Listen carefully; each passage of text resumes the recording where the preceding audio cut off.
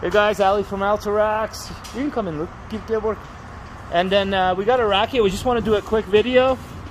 What we did, we flipped the low bar because the short bike wouldn't reach the low bar.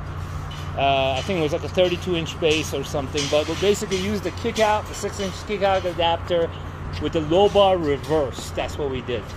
And it raised the low bar to the point where now that kid bike does reach down to the low bar from the top. As you can see, he's not at the highest, at the lowest, but he has other bikes that he doesn't want to go below.